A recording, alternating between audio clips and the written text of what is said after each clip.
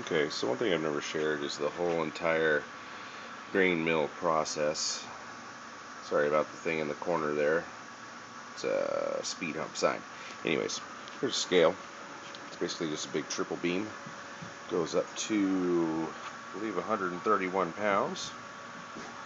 You're going to get a little bit of glare coming off this. Then I have the mill, of course, right there. Fitted into a nice cabinet. And in between in this section here is the drill and the actual mill. And if you open this up on the inside, the buckets fit right underneath. That comes out. Pull the bucket out. And there you have one batch of beer. Easy.